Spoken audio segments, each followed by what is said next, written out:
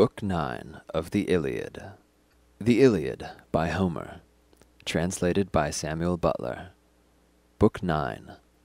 Recording by Michael Hellion. The Embassy to Achilles. Thus did the Trojans watch, but panic, comrade of blood-stained rout, had taken fast hold of the Achaeans, and their princes were all of them in despair. As when the two winds that blow from Thrace, the north and the northwest, spring up of a sudden and rouse the fury of the main, in a moment the dark waves uprear their heads and scatter their sea-wrack in all directions.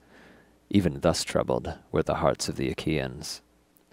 The son of Atreus in dismay bade the heralds call the people to a council, man by man, but not to cry the matter aloud. He made haste also himself to call them, and they sat sorry at heart in their assembly. Agamemnon shed tears as it were a running stream or cataract on the side of some sheer cliff, and thus, with many a heavy sigh, he spoke to the Achaeans.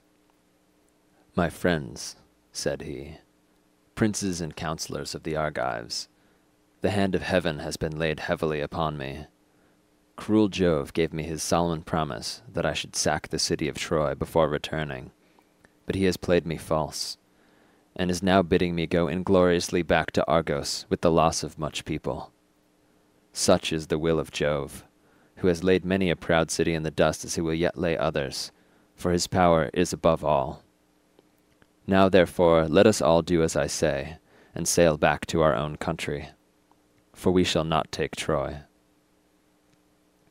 Thus he spoke, and the sons of the Achaeans for a long while sat sorrowful there, but they all held their peace. Till at last Diomed of the loud battle-cry made answer saying, "Son of Atreus, I will chide your folly, as is my right in council. Be not then aggrieved that I should do so. In the first place you attacked me before all the Danaans, and said I was a coward and no soldier. The Argives young and old know that you did so. But the son of scheming Saturn endowed you by halves only. He gave you honor as the chief ruler over us, but valor, which is the highest both right and might, he did not give you. Sir, think you that the sons of the Achaeans are indeed as unwarlike and cowardly as you say they are? If your own mind is set upon going home, go. The way is open to you. The many ships that followed you from Mycenae stand ranged upon the seashore, but the rest of us stay here till we have sacked Troy. Nay, though these too should turn homeward with their ships, Sthenelus and myself will still fight on till we reach the goal of Ilias, for heaven was with us when we came." The sons of the Achaeans shouted applause at the words of Diomed, and presently Nestor rose to speak. "Son of Tydeus," said he, "in war your prowess is beyond question, and in counsel you excel all who are of your own years. No one of the Achaeans can make light of what you say, nor gainsay it. But you have not yet come to the end of the whole matter. You are still young. You might be the youngest of my own children. Still, you have spoken wisely, and have counselled the chief of the Achaeans not without discretion. Nevertheless, I am older than you, and I will tell you everything. Therefore, let no man, not even King Agamemnon, disregard my saying, for he that foments civil discord is a clanless, hearthless outlaw. Now, however, let us obey the behests of night, and get our suppers, but let the sentinels, every man of them, camp by the trench that is without the wall. I am giving these instructions to the young men. When they have been attended to, do you, son of Atreus, give your orders, for you are the most royal among us all. Prepare a feast for your counsellors. It is right and reasonable that you should do so. There is abundance of wine in your tents, which the ships of the Achaeans bring from Thrace daily. You have everything at your disposal wherewith to entertain guests, and you have many subjects. When many are got together, you can be guided by him whose counsel is wisest, and sorely do we need shrewd and prudent counsel, for the foe has lit his watchfires hard by our ships. Who can be other than dismayed? This night will either be the ruin of our host, or save it." Thus did he speak, and they did even as he had said. The sentinels went out in their armour under command of Nestor's son Thrasymedes, a captain of the host, and the bold warriors Ascalaphus and Ialmenus. There were also Meriones, Apharius, and Deipyrus, and the son of Creon, noble Lycomedes. There were 7 captains of the sentinels, and with each there went 100 youths armed with long spears. They took their places midway between the trench and the wall, and when they had done so, they lit their fires, and got every man his supper. The son of Atreus then bade many counsellors of the Achaeans to his quarters prepared in a great feast in their honour. They laid their hands on the good things that were before them, and as soon as they had had enough to eat and drink, old Nestor, whose counsel was ever truest, was the first to lay his mind before them. He, therefore, with all sincerity and good will, addressed them thus. With yourself, most noble son of Atreus, king of men, Agamemnon, will I both begin my speech and end it, for you are king over much people. Jove, moreover, has vouchsafed you to wield the sceptre and to uphold righteousness, that you may take thought for your people under you. Therefore it behooves you above all others both to speak and to give ear, and to out the counsel of another who shall have been minded to speak wisely. All turns on you and on your commands. Therefore I will say what I think will be best. No man will be of a truer mind than that which has been mine from the hour when you, sir, angered Achilles by taking the girl Briseis from his tent against my judgment. I urged you not to do so, but you yielded to your own pride, and dishonoured a hero whom heaven itself had honoured. For you still hold the prize that had been awarded to him. Now, however, let us think how we may appease him, both with presents and fair speeches that may conciliate him. And King Agamemnon answered, Sir, you have reproved my folly justly. I was wrong. I own it. One whom heaven befriends is in himself a host, and Jove has shown that he befriends this man by destroying much people of the Achaeans. I was blinded with passion, and yielded to my worser mind. Therefore I will make amends, and will give him great gifts by way of atonement. I will tell them in the presence of you all. I will give him 7 tripods that have never yet been on the fire, and 10 talents of gold. I will give him 20 iron cauldrons, and 12 strong horses that have won races and carried off prizes. Rich indeed, both in land and gold, is he that has as many prizes as my horses have won me. I will give him 7 excellent workwomen, lesbians, whom I chose for myself when he took Lesbos, all of surpassing beauty. I will give him these, and with them her whom I erewhile took from him, the daughter of Briseis, and I swear a great oath, that I never went up into her couch, nor have been with her after the manner of men and women. All these things will I give him now, and if hereafter the gods vouchsafe me to sack the city of Priam, let him come when we Achaeans are dividing the spoil, and load his ship with gold and bronze to his liking. Furthermore, let him take 20 Trojan women, the loveliest after Helen herself. Then, when we reach Achaean Argos, wealthiest of all lands, he shall be my son-in-law, and I will show him like honour with my own dear son Orestes, who is being nurtured in all abundance. I have 3 daughters, Chrysothemis, Laodice, and Iphianassa. Let him take the one of his choice, freely and without gifts of wooing, to the house of Peleus. I will add such dower to boot as no man ever yet gave his daughter, and will give him 7 well-established cities, Cardamyle, Anope, and Here, where there is grass, Holy Ferry and the rich meadows of Anthea, Epia also, and the vine-clad slopes of Pedasus, all near the sea, and on the borders of sandy Pylos. The men that dwell there are rich in cattle and sheep. They will honour him with gifts as though he were a god, and be obedient to his comfortable ordinances. All this will I do, if he will now forgo his anger. Let him then yield. It is only Hades who is utterly ruthless and unyielding, and hence he is of all gods the one most hateful to mankind. Moreover, I am older and more royal than himself. Therefore let him now obey me. Then Nestor answered, Most noble son of Atreus, king of men Agamemnon, the gifts you offer are no small ones. Let us then send chosen messengers who will make go to the tent of Achilles, son of Peleus, without delay.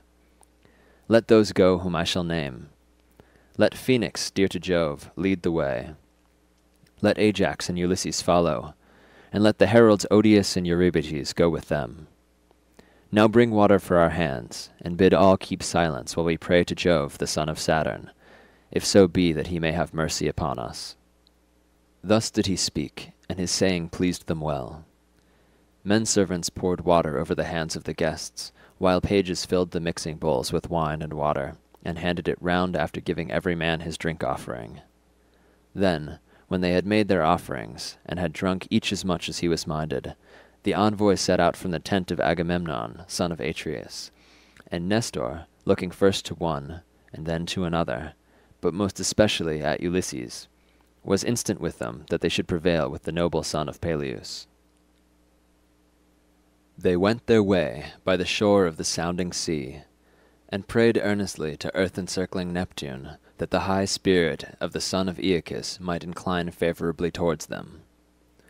When they reached the ships and tents of the Myrmidons, they found Achilles playing on a lyre, fair, of cunning workmanship, and its crossbar was of silver.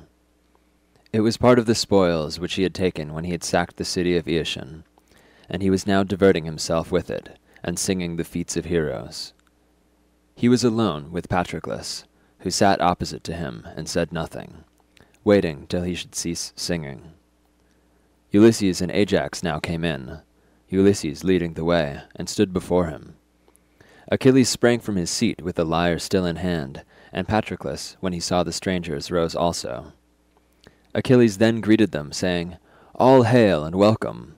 You must come upon some great matter, you, who for all my anger are still dearest to me of the Achaeans." With this he led them forward, and bade them sit on seats covered with purple rugs.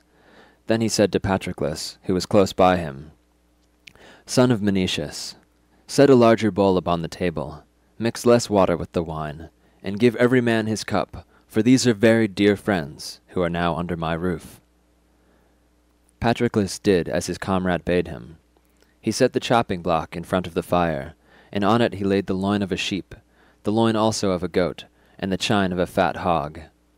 Automedon held the meat, while Achilles chopped it. He then sliced the pieces and put them on spits, while the son of Menoetius made the fire burn high. When the flame had died down, he spread the embers, laid the spits on top of them, lifting them up and setting them upon the spit racks, and he sprinkled them with salt. When the meat was roasted, he set it on platters, and handed bread round the table in fair baskets, while Achilles dealt them their portions. Then Achilles took his seat facing Ulysses against the opposite wall, and bade his comrade Patroclus offer sacrifice to the gods. So he cast the offerings into the fire, and they laid their hands upon the good things that were before them. As soon as they had had enough to eat and drink, Ajax made a sign to Phoenix, and when he saw this, Ulysses filled his cup with wine and pledged Achilles. "Hail," said he. "Achilles, we have had no scant of good cheer, neither in the tent of Agamemnon, nor yet here. There has been plenty to eat and drink, but our thoughts turn upon no such matter. Sir, we are in the face of great disaster, and without your help know not whether we shall save our fleet or lose it. The Trojans and their allies have camped hard by our ships and by the wall. They have lit watchfires throughout their host, and deem that nothing can now prevent them from falling on our fleet. Jove, moreover, has sent his lightning on their right. Hector in all his glory rages like a maniac. Confident that Jove is with him, he fears neither god nor man, but is gone raving mad, and prays for the approach of day. He vows that he will hew the high sterns of our ships in pieces, set fire to their hulls, and make havoc of the Achaeans while they are dazed and smothered in smoke. I much fear that heaven will make good his boasting, and it will prove our lot to perish at Troy far from our home in Argos. Up, then, and late though it be, save the sons of the Achaeans, who faint before the fury of the Trojans. You will repent bitterly hereafter if you do not. For when the harm is done, there will be no curing it. Consider ere it be too late, and save the Danaans from destruction. My good friend, When your father Peleus sent you from Phthia to Agamemnon, did he not charge you, saying, Son, Minerva and Juno will make you strong if they choose, but check your temper, for the better part is in good will. Eschew vain quarrelling, and the Achaeans old and young will respect you more for doing so. These were his words, but you have forgotten them. Even now, however, be appeased, and put away your anger from you. Agamemnon will make you great amends if you will forgive him. Listen, and I will tell you what he has said in his tent that he will give you. He will give you 7 tripods that have never yet been on the fire, and 10 talents of gold, 20 iron cauldrons, and 12 strong horses that have won races and carried off prizes. Rich indeed, both in land and gold, is he who has had as many prizes as these horses have won for Agamemnon. Moreover, he will give you 7 excellent workwomen, lesbians, whom he chose for himself when you took Lesbos, all of surpassing beauty. He will give you these, and with them her whom he erewhile took from you, the daughter of Briseus, and he will swear a great oath. He has never gone up into her couch, nor been with her after the manner of men and women. All these things will he give you now down, and if hereafter the gods vouchsafe him to sack the city of Priam, you can come when we Achaeans are dividing the spoil, and load your ship with gold and bronze to your liking. You can take 20 Trojan women, the loveliest after Helen herself. Then, when we reach Achaean Argos, wealthiest of all lands, you shall be his son-in-law, and he will show you like honor with his own dear son Orestes, who is being nurtured in all abundance. Agamemnon has 3 daughters, Chrysothemis, Laodice, and Iphianassa. You may take the one of your choice, freely and without gifts of wooing, to the house of Peleus. He will add such dower to boot as no man ever yet gave his daughter, and will give you 7 well-established cities, Cardamele, Enope, and Here, where there is grass, holy Phereus, and the rich meadows of Anthea, Epia also, and the vine-clad slopes of Pedasus, all near the sea, and on the borders of sandy Pylos. The men that dwell there are rich in cattle and sheep. They will honor you with gifts as though you were a god, and be obedient to your comfortable ordinances. All this will he do, if you will now forego your anger. Moreover, though you hate both him and his gifts with all your heart, yet pity the rest of the Achaeans, who are being harassed in all their host. They will honor you as a god, and you will earn great glory at their hands. You might even kill Hector. He will come within your reach, for he is infatuated, and declares that not a Danaan whom the ships have brought can hold his own against him.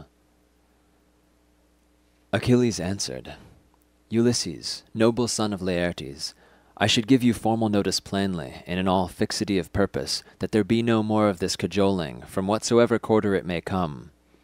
Him do I hate even as the gates of hell, who says one thing while he hides another in his heart.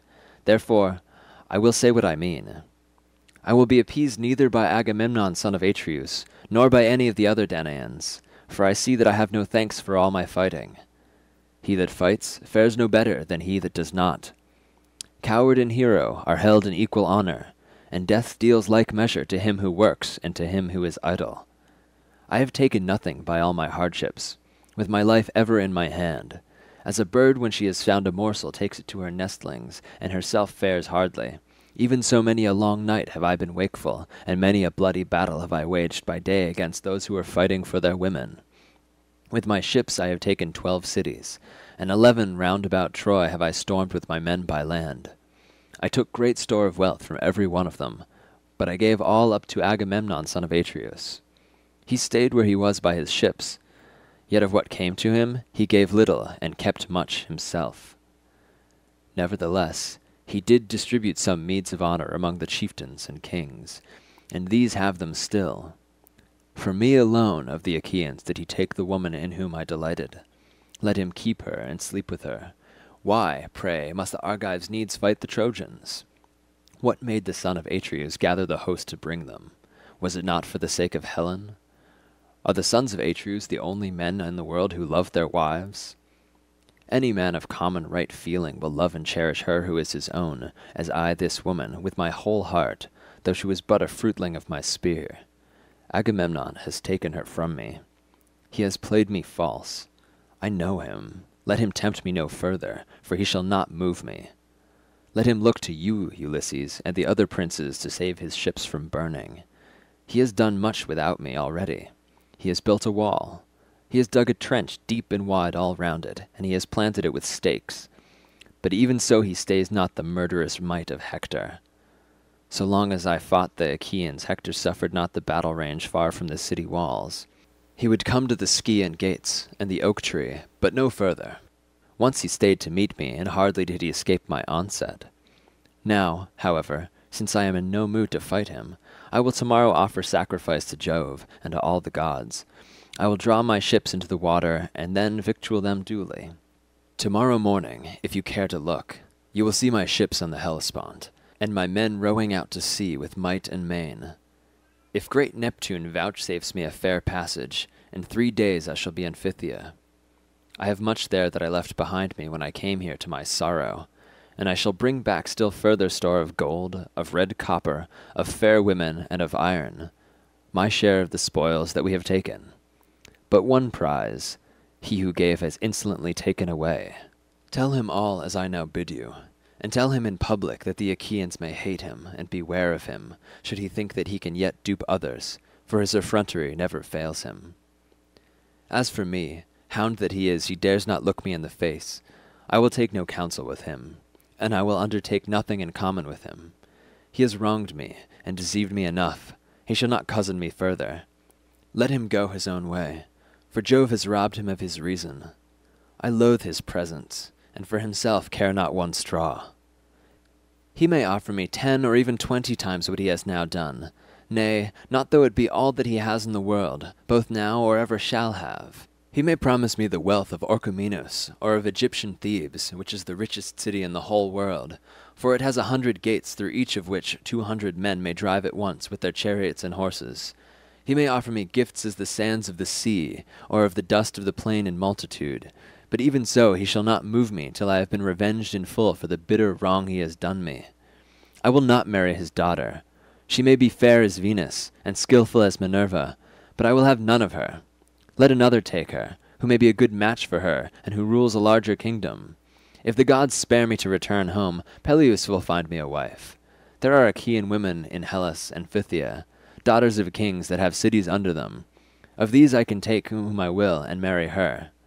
Many a time I was minded when at home in Phthia to woo and wed a woman who would make me a suitable wife, and to enjoy the riches of my old father Peleus.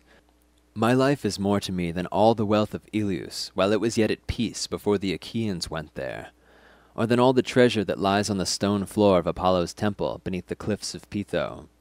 Cattle and sheep are to be had for harrying, and a man may buy both tripods and horses if he wants them, but when his life is once left him, it can neither be bought nor harried back again. My mother Thetis tells me that there are 2 ways in which I may meet my end. If I stay here and fight, I shall not return alive, but my name will live forever. Whereas if I go home, my name will die, but it will be long ere death shall take me. To the rest of you I say, go home, for you will not take Ilius. Jove has held his hand over her to protect her, and her people have taken heart. Go, therefore, as in duty bound, and tell the princes of the Achaeans the message that I have sent them. Tell them to find some other plan for the saving of their ships and people, for so long as my displeasure lasts, the one that they have now hit upon may not be. As for Phoenix, let him sleep here that he may sail with me in the morning if he so will, but I will not take him by force. They all held their peace, dismayed at the sternness with which he had denied them, till presently the old knight Phoenix, in his great fear of the ships of the Achaeans, burst into tears and said, Noble Achilles, if you are now minded to return, and in the fierceness of your anger will do nothing to save the ships from burning, how, my son, can I remain here without you? Your father Peleus bade me to go with you when he sent you here as a mere lad from Phthia to Agamemnon. You knew nothing neither of war nor of the arts whereby men make their mark in council, and he sent me with you to train you in all excellence of speech and action. Therefore, my son, I will not stay here without you. No, not though heaven itself vouchsafe to strip my years from off me, and make me young as I was when I first left Hellas, the land of fair women.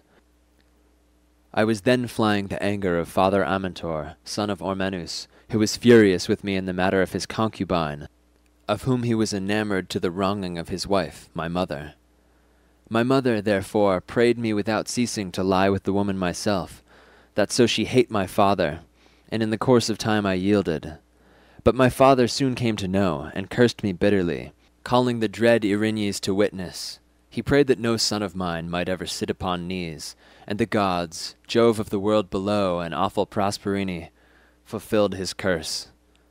I took counsel to kill him, but some god stayed my rashness and bade me think on men's evil tongues and how I should be branded as the murderer of my father. Nevertheless, I could not bear to stay in my father's house with him so bitter against me.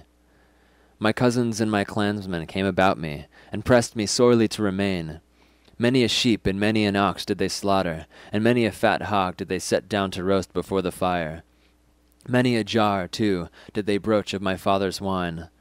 9 whole nights did they set a guard over me, taking it in turns to watch, and they kept a fire always burning, both in the cloister of the outer court and in the inner court at the doors of the room where I lay.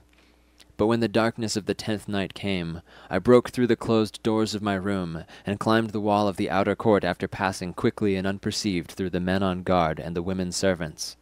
I then fled through Hellas, till I came to fertile Phthia, mother of sheep, and to King Peleus, who made me welcome, and treated me as a father treats an only son who will be heir to all his wealth. He made me rich, and set me over much people, establishing me on the borders of Phthia, where I was chief ruler over the Dolopians. It was I, Achilles, who had the making of you. I loved you with all my heart, for you would eat neither at home, nor when you had gone out elsewhere, till I had first set you upon my knees, cut up a dainty morsel that you were to eat, and held the wine-cup to your lips. Many a time have you slobbered your wine in baby helplessness over my shirt. I had infinite trouble with you. But I knew that heaven had vouchsafed me no offspring of my own, and I made a son of you, Achilles, that in my hour of need you might protect me. Now, therefore, I say battle with your pride and beat it. Cherish not your anger forever. The might and majesty of heaven are more than ours, but even heaven may be appeased. And if a man has sinned, he prays the gods, and reconciles them to himself by his piteous cries and by frankincense, with drink offerings and the savour of burnt sacrifice. For prayers are as daughters to great Jove. Halt, wrinkled, with eyes askance, they follow in the footsteps of sin, who being fierce and fleet of foot, leaves them far behind, and ever baneful to mankind outstrips them even to the ends of the world. But nevertheless the prayers come hobbling and healing after. If a man has pity upon these daughters of Jove when they draw near him, they will bless him and hear him too when he is praying. But if he deny them, and will not listen to them, they go to Jove, the son of Saturn, and pray that he may presently fall into sin, to his ruing bitterly hereafter. Therefore, Achilles, give these daughters of Jove due reverence, and bow before them as all good men will bow. Were not the son of Atreus offering you gifts and promising others later, if he were still furious and implacable? I am not he that would bid you throw off your anger and help the Achaeans, no matter how great their need. But he is giving much now, and more hereafter. He has sent his captains to urge his suit, and he has chosen those who of all the Argives are most acceptable to you. Make not then their words and their coming to be of none effect. Your anger has been righteous so far. We have heard in song how heroes of old time quarrelled when they were aroused to fury, but they could still be won by gifts, and fair words could soothe them. I have an old story in my mind, a very old one, but you are all friends, and I will tell us. The Curetes and the Aetolians were fighting and killing one another round Calydon, the Aetolians defending the city, and the Curetes trying to destroy it. For Diana of the golden throne was angry and did them hurt, because Oeneus had not offered her his harvest firstfruits. The other gods had all been feasted with hecatombs, but to the daughter of great Jove alone he had made no sacrifice. He had forgotten her, or somehow or other it had escaped him, and this was a grievous sin. Thereon the archer goddess in her displeasure sent a prodigious creature against him, a savage wild boar with great white tusks that did much harm to his orchard lands, uprooting apple trees in full bloom and throwing them to the ground. But Meleager, son of Oeneus, got huntsmen and hounds from many cities and killed it, for it was so monstrous that not a few were needed, and many a man did it stretch upon his funeral pyre. On this the goddess set the Curetes and the Aetolians fighting furiously about the head and skin of the boar. So long as Meleager was in the field, things went badly for the Curetes, and for all their numbers they could not hold their ground under the city walls. But in the course of time, Meleager was angered as even a wise man will sometimes be. He was incensed with his mother Althea, and therefore stayed at home with his wedded wife, fair Cleopatra, who was daughter of Marpessa, daughter of Euneus, and of Ides, the man then living. He it was who took his bow and faced King Apollo himself, for fair Marpessa's sake. Her father and mother then named her Alcyone, because her mother had mourned with the plaintive strains of the halcyon bird, when Phoebus Apollo had carried her off. Meleager then stayed at home with Cleopatra, nursing the anger which he felt by reason of his mother's curses. His mother, grieving for the death of her brother, prayed the gods and beat the earth with her hands, calling upon Hades and on awful Proserpine. She went down upon her knees, and her bosom was wet with tears as she prayed that they would kill her son. And Erinyes, that walks the darkness and knows no ruth, heard her from Erebus. Then there was the din of battle about the gates of Calydon, and the dull thump of the battering against their walls. Thereon the elders of the Aetolians besought Meleager. They sent the chiefest of their priests, and begged him to come out and help them, promising him a great reward. They bade him choose 50 plough-gates, the most fertile in the plain of Calydon, the one half vineyard, the other open plough-land. The old warrior Oeneus implored him, standing at the threshold of his room, and beating the doors in supplication. His sisters and his mother herself besought him sore, but he the more refused them. Those of his comrades who were nearest and dearest to him also prayed him, but they could not move him till the foe was battering at the very doors of his chamber, and the Curetes had scaled the walls and were setting fire to the city. Then at last his sorrowing wife detailed the horrors that befall those whose city is taken.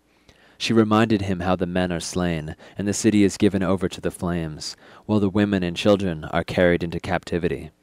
When he heard all this, his heart was touched, and he donned his armor to go forth. Thus, of his own inward motion he saved the city of the Aetolians. But they now gave him nothing of those rich rewards that they had offered earlier, and though he saved the city, he took nothing by it. Be not then, my son, thus minded. Let not heaven lure you into any such course. When the ships are burning, it will be a harder matter to save them. Take the gifts and go, for the Achaeans will then honor you as a god, whereas if you fight without taking them, you may beat the battle back, but you will not be held in like honor. And Achilles answered, Phoenix, old friend and father, I have no need of such honor.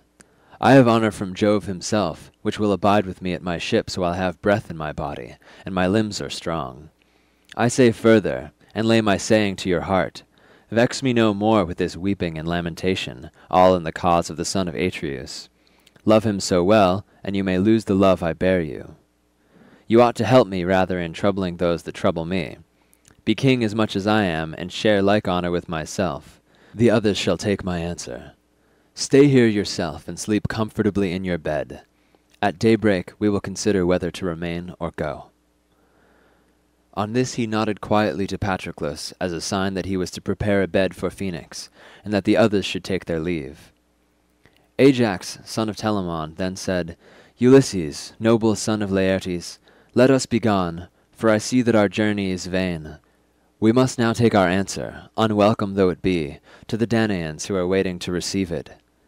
Achilles is savage and remorseless. He is cruel, and cares nothing for the love his comrades lavished upon him more than on all the others. He is implacable. And yet if a man's brother or son has been slain, he will accept a fine by way of amends from him that killed him, and the wrongdoer having paid in full remains in peace among his own people. But as for you, Achilles, the gods have put a wicked, unforgiving spirit in your heart, and this, all about one single girl, whereas we now offer you the 7 best we have, and much else into the bargain. Be then of a more gracious mind. Respect the hospitality of your own roof. We are with you as messengers from the host of the Danaans, and would fain be held nearest and dearest to yourself of all the Achaeans. Ajax, replied Achilles, noble son of Telamon, you have spoken much to my liking, but my blood boils when I think it all over, and remember how the son of Atreus treated me with contumely as though I were some vile tramp, and that too in the presence of the Argives. Go, then, and deliver your message.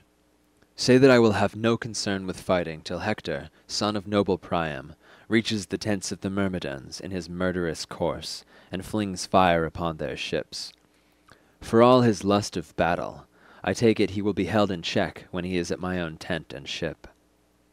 On this they took every man his double cup, made their drink offerings, and went back to the ships, Ulysses leading the way. But Patroclus told his men and the maidservants to make ready a comfortable bed for Phoenix. They therefore did so with sheepskins, a rug, and a sheet of fine linen. The old man then laid himself down and waited till morning came. But Achilles slept in an inner room, and beside him the daughter of Phorbas, lovely Diomede, whom he had carried off from Lesbos. Patroclus lay on the other side of the room, and with him fair Iphis, whom Achilles had given him when he took Scyros, the city of Aeneus. When the envoys reached the tents of the son of Atreus, the Achaeans rose, pledged them in cups of gold, and began to question them. King Agamemnon was the first to do so. "Tell me, Ulysses," said he, "will he save the ships from burning, or did he refuse, and is he still furious?" Ulysses answered, "Most noble son of Atreus, king of men, Agamemnon, Achilles will not be calmed, but is more fiercely angry than ever, and spurns both you and your gifts. He bids you take counsel with the Achaeans to save the ships and host as you best may. As for himself, he said that at daybreak he should draw his ships into the water. He said further that he should advise every one of them to sail home likewise, for that you will not reach the goal of Ilius. Jove, he said, has laid his hand over the city to protect it, and the people have taken heart. This is what he said, and the others who were with me can tell you the same story, Ajax and the 2 heralds, men, both of them, who may be trusted. The old man Phoenix stayed where he was to sleep, for so Achilles would have it, that he might go home with him in the morning, if he so would, but he will not take him by force." They all held their peace, sitting for a long time silent and dejected, by reason of the sternness with which Achilles had refused them, till presently Diomede said, "Most noble son of Atreus, king of men, Agamemnon, you ought not to have sued the son of Peleus, nor offered him gifts. He is proud enough as it is, and you have encouraged him in his pride still further. Let him stay or go as he will. He will fight later when he is in the humour, and heaven puts it in his mind to do so. Now, therefore, let us all do as I say. We have eaten and drunk our fill. Let us then take our rest, for in rest there is both strength and stay. But when fair, rosy-fingered morn appears, forthwith bring out your host and your horsemen in front of the ships, urging them on, and yourself fighting among the foremost." Thus he spoke, and the other chieftains approved his words. They then made their drink offerings, and went every man to his own tent, where they laid down to rest, and enjoyed the boon of sleep. End of Book 9.